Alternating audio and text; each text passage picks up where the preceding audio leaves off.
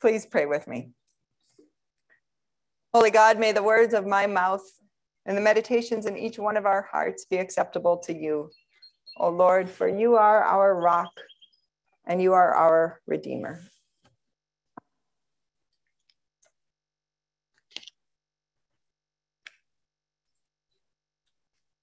For these last weeks in the Easter season, my sermons are focused on the 5 gifts that come from baptism.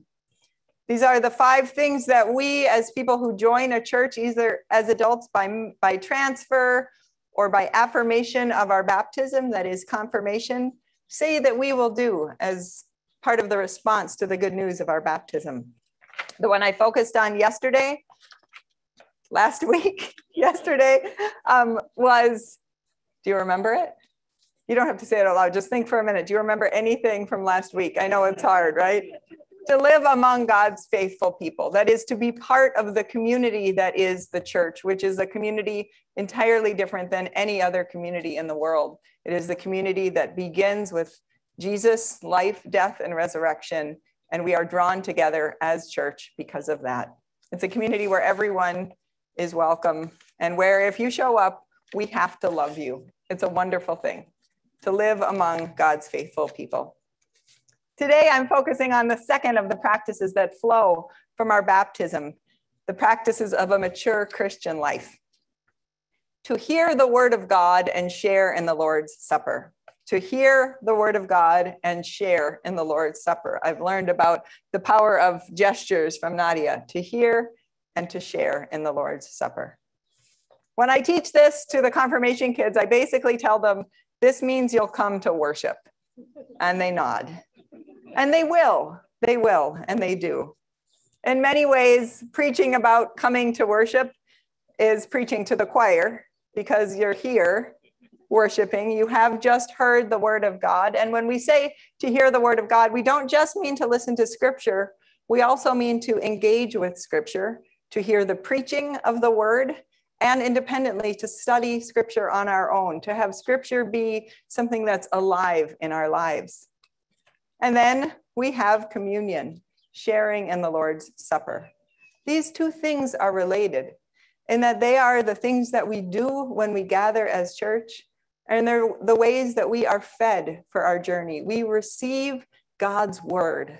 Think about that. We have a chance to hear from God. Think about somebody in your life who has maybe passed away or gone away. And then imagine what it would be like to find a letter from them, to come across an old email or a voice, to have one more chance to have a conversation with them, to hear from them.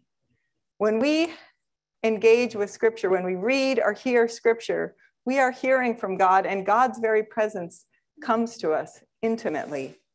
Now, we know that scripture is not just one thing, right? Scripture was written over a couple thousand years. It has a bunch of different books written by different people at different time and different places for different reasons. And it's the fact that scripture sometimes contradicts its own self. So hearing the word of God is not just this passive thing. It's not like going to an advice column where you find some easy answer for the problem that you face. It is much more like having a conversation and developing a relationship with God. You can hear from God. People sometimes ask me, and the confirmation kids almost always ask some form of this question: how do we read scripture? Do we read it literally? And I always have the same answer, and you've maybe heard me say this before. I always answer with an answer that I heard. The literal parts we read literally. The poetic parts we read poetically. The historical parts we read historically with an eye toward who wrote them and why. The letters we read as you would read a letter, trying to understand what was the issue, why was this written, and who wrote it, and et cetera, et cetera. There is so much to learn about scripture. It's this incredible gift, and it's an incredibly humbling thing to approach scripture, to be in conversation with God. I've spent the better part of decades, 3 decades, I suppose, at this point, reading scripture every day, trying to understand it. And the more I learn, the more I know what I do not know. It's the work of a lifetime. And it is amazing. I can't tell you how many times, I think it was almost every day this past difficult year, that I would be facing something so hard, and then I would read a scripture and I would think, how in the world did that happen? That exact scripture attached so perfectly to what was going on. This is part of the gift of scripture. Really is alive in that it speaks to contemporary issues and to the struggles of our very lives. And so it was with that kind of attitude of humility and amazement that I opened this passage and read from the book of Acts, this book that was given as what happened last week when the whole passage was on baptism without me planning that there would be a baptism. Today, the whole passage is on hearing the word of the Lord and sharing in the Lord's Supper without planning that ahead of time. Although you might not know that at first. You might not know at first that what was going on here was a debate about scripture and about communion.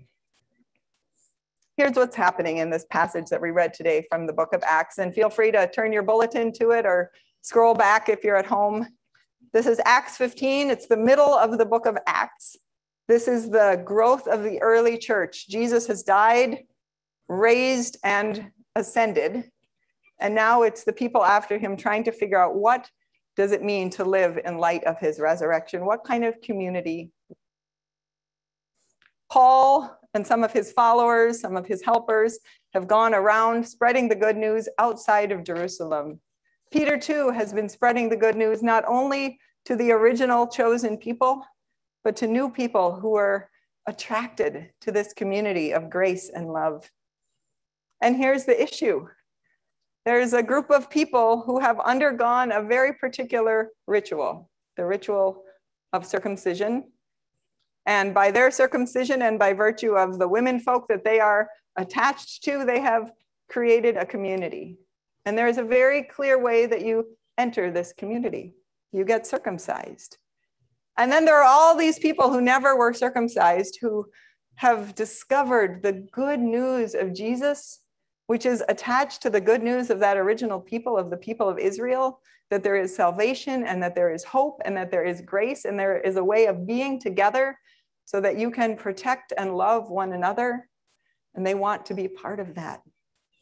And so the question is not exactly, can Gentiles become part of the faith, but how? How do they get in? Do they have to be circumcised or not? How could they belong to this community? And there's some debate about this. And the community, the council, the elders, they get together and they have this long, incredibly churchy kind of conversation, right? I read these councils from Acts and it gives me such courage about the work of the church. As we ourselves are in a position of thinking about our next council, next week we will announce to you who the slate of nominees are for the council, and thinking about the very nitty-gritty work of the church and how sometimes it happens that we have to debate kind of boring things like budgets, and other times we get to debate things that are of real importance in the lives of our people. What will we say about racism? How will we respond to climate change? How will we feed our neighbors who are in need? This work of the church is never easy. And one of the lessons from this book of Acts is that the church has always had to take time to figure out, who are we? And how do we respond to the current moment? Our church has taken that time. We will continue to take that time. We are not a church that says one thing and then stops. That's not the church. The church is not a static community. It is a movement where people are coming and where we are spreading out to share the good news. Our youth are leading us, and I thank God for our youth. They are helping us know what is important to them so that we know how to proclaim it to the world. You'll see that they've started a mural on our garage, and if you're not here in person, next time you drive by, it will be done. It's not done yet. But they brainstormed with one of our resident artists, Marnie Marie, and another one of our artists, Hannah Kabedi, and they came up with this incredible design that incorporated so much of what they think God stands for. And it has to do with peace, and it has to do with the cross, and it has to do with inclusion for people of a variety of sexual expressions and gender identities. And it has to do with Black Lives Matter, and it has to do with care for creation. And it is an incredible expression of their vision and their hope, which must be our vision and our hope. And yet none of those things is easy for us to figure out. None of those things comes simply.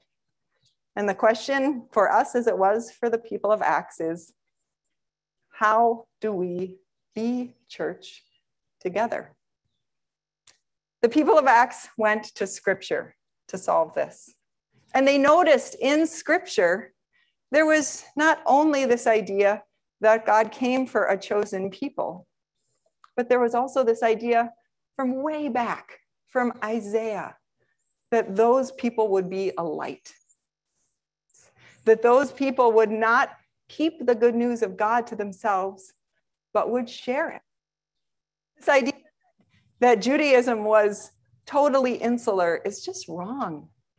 It was always meant to be a movement of God's people for their protection, yes, but also for the good. But James points out in this passage from Acts, he goes back, in this case, to the Amos, which is one of the prophets of Scripture, and he shows them. He shows them. This agrees with the words of the prophets. I will rebuild the dwelling of David, which has fallen from its ruins. I will rebuild it and I will set it up so that all other peoples may seek the Lord. Right there in the Old Testament. And that study of Scripture changes their community. It cracks open for them God and God's word and God's presence so that they can include new people. And they decide about this, you don't need to be circumcised. And what that decision did, not only opened up the Gentiles into this community, it also helped women take on leadership roles when they couldn't before, because there was a new way of belonging, and it was open to men and women. These cracks happen in our Scripture, and they help understand church. How are we to crack open to the next thing that God is doing, to the next people that God is calling us to be in relationship with? And this is where hear the word of God and share in the Lord's Supper come together. Because what was at issue for these people was not just some theoretical, how do we be a community together? It was, who can we eat with? In this, who you ate with was a sign of where you stood in the society. You didn't just eat with anyone. You only ate with people who were your co-religionists or in your same ethnic group or social status or family. It was called table fellowship. And that's why, as Nadia pointed out, we were, but the Scripture really speaks when her sermon and her time with children and my sermon map so perfectly. But as she pointed out, Jesus broke all sorts of rules because he ate with the wrong people. And what's happening here in Acts is they discover that they can be one religious community, Jews and Gentiles, is they discover they can share a meal together. Last summer, there was all sorts of rancor outside in the world and inside in the church. And at one point, one of the people who had some conflict with the direction of the church invited me over, and they said the most beautiful thing. They taught me something so important that day. They said, not, here's what I have a problem with, or here's what you're doing wrong, or here's what I'm sure is right. They said, I think we just need to connect. And then we sat down and had some cookies or something. There was some food, and we just connected. And it was a beautiful thing. That connection that happens at communion, we don't say you have to believe X, Y, and Z before you can come. We say, If you are hungry to be part of God's community, then come here. Come to this table and to that table and share in the fellowship that we have as God's people. Allow yourself to be fed, to become one community by the bread and the wine that you eat and that you share. As we hear the word of God and share in the Lord's Supper, we realize we aren't God, and we aren't the people who decide what God's community looks like. There's a famous saying that says, God made us in God's image, and then we have spent our lives returning the favor. God made us in God's image, and we return the favor. Friends in Christ, if you have never been disturbed by something in the church, then you've probably made God in your image. If you've never grown in your own faith or discovered that you were dead wrong about something, then you maybe need to spend more time in Scripture discovering the wild and weird people that God includes, the ways that God operates. It is surprising and humbling to every one of us, myself 100% included. And yet here is the gift. It's not because we got God right that we get to be part of God's community, but it's because God keeps speaking to us, keeps beckoning us, keeps feeding us, keeps shaping us, keeps forgiving us, and keeps calling us, that we get this great gift. This gift that is church, this gift that is one another, and this gift that is the calling to be a light to the world. Thanks be to God. Amen.